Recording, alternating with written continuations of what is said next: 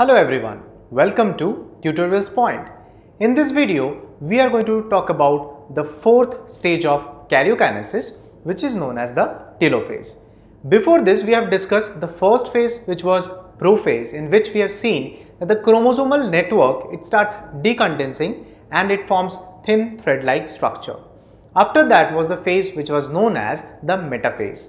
In metaphase, what happens? The chromosomes, they arrange themselves at the equatorial or the central plane of the whole cell. After the phase of metaphase was the phase known as anaphase. During anaphase, what happens? The chromosome splits and its centromeres split into daughter chromosomes. Now, these daughter chromosomes started moving towards the poles.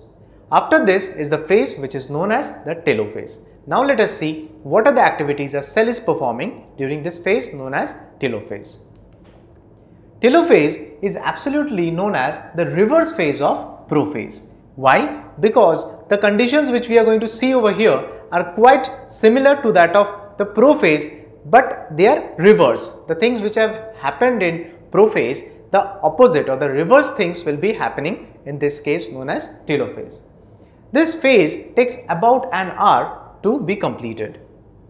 The two chromosomes, they start reorganizing themselves into nuclei. Here you can see the set of chromosomes or the sister chromatids, they have separated, they have moved towards the poles, and now they have started reorganizing themselves and trying to form a nucleus.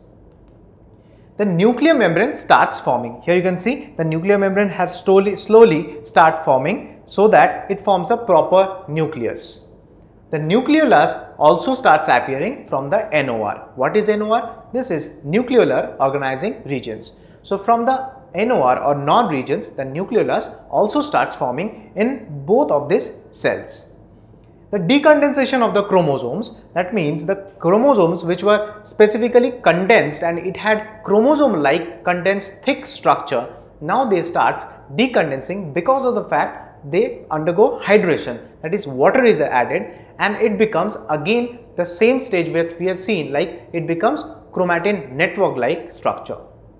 The astral rays and the spindle fibers which were formed initially, this slowly starts getting dissolved into the cytoplasm, and the cytoplasm gets actually absorbed these type of spindle fibers, microtubules and the astral rays. The microtubules, they undergo depolymerization, because of which you can see the long structures of the microtubules, they have shortened, and slowly and steadily they undergo depolymerization and gets dissolved into the cytoplasm.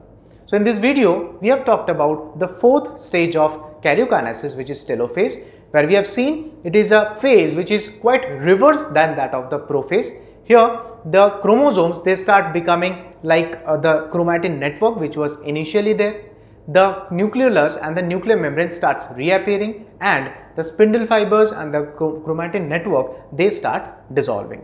So I hope you have understood and liked this video. Thank you.